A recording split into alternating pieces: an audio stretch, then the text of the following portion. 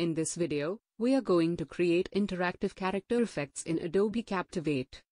Let's get started. The character effects will make interactive learning as well as easy to understand the concepts.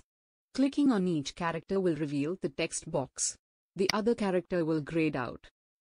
This effect will help us to create character scenario interactions in Adobe Captivate. Let's get started. Insert two characters from Content Library. Click on State View.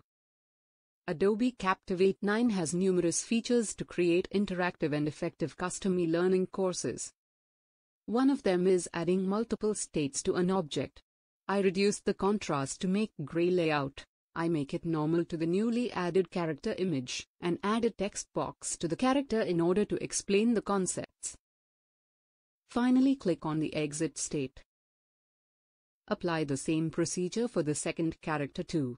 Go to the state view of another character and reduce the contrast of the character to get gray effect. We can add multiple states to a single object to minimize our file size, rather adding multiple objects to our project, and increase the contrast of new added state. In addition to that, text box is added to the character. Let we move to Execute Advanced Action in Action tab. Create a change state of selected text to new state and change the state of other character to normal. This effect makes the characters work like radio buttons. This means only one character can be in the selected state at one time. And follow the same procedure for other character too. We will save and exit from Execute Advanced Action.